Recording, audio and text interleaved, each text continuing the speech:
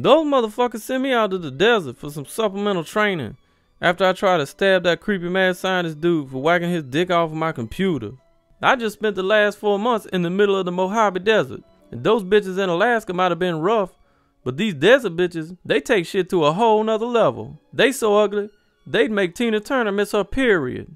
All skinny and skanky, with no ass, just bands of Roman lot lizards hopped up on crank, trying to sell you blowjobs out they funky ass toe up beef jerky stands.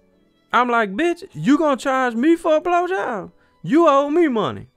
I just spent the last 10 minutes checking your head for bugs and critters and shit. I ain't never seen no lights that big. Couple of them was riding around on skateboards like some Tony Hawk pro skater or something. You need to go back to that truck stop where you was born and have them spray you down with some delousing powder or some DDT or some shit. Man, it make my dick itch just thinking about it.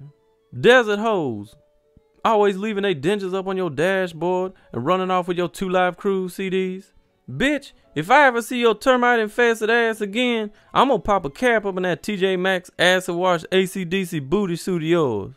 I'll shut you down like the EPA. You polluting the environment with your nasty ass. Shit.